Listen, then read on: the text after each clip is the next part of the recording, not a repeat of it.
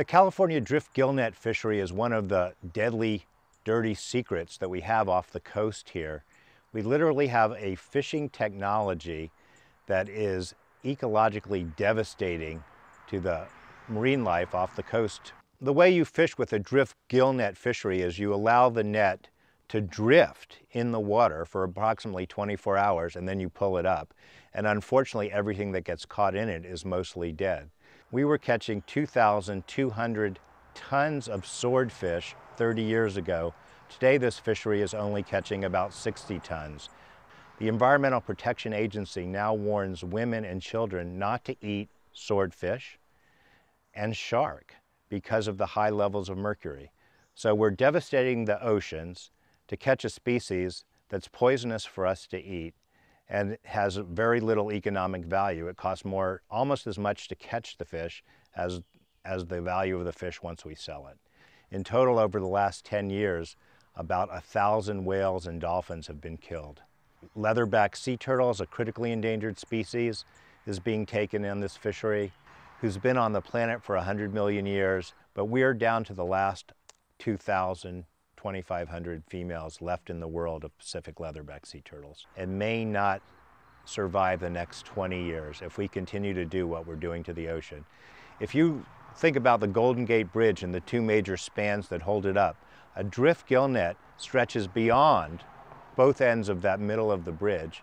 They're over a mile long, and they would stretch from the floor of the bridge all the way to the water, 200 feet down.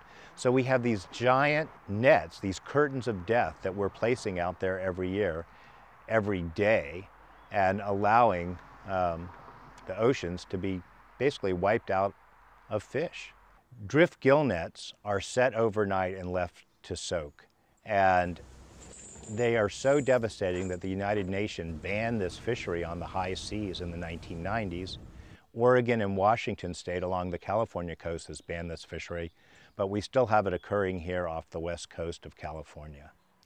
Well, the fishing industry and the Pacific Fisheries Management Council have been pushing to actually re-engage this fishery and try to get it going at a higher level, basically catching more fish. And we recently asked the state legislature to hold hearings on this, and they are now considering ways to phase out this fishery, but we're very early in this process. Turtle Island Restoration Network, or seaturtles.org, has been involved for more than 25 years in trying to reform fisheries so that our oceans stay healthy. We're based out here in West Marin County, and we have offices in Texas and Costa Rica. We're an international organization. We're small, but the way that we are effective is we get people involved. So we have pro bono attorneys who take our cases to court for us. We have teachers who have their students writing to legislators, drawing pictures of leatherback sea turtles and drift gillnets and sending them to their senators. We have pro bono development people who are designing our materials, our brochures, etc. Everyone gets involved. That's how we make a difference. And we all need to become ocean activists and protect 3/4 of the planet, which is ocean.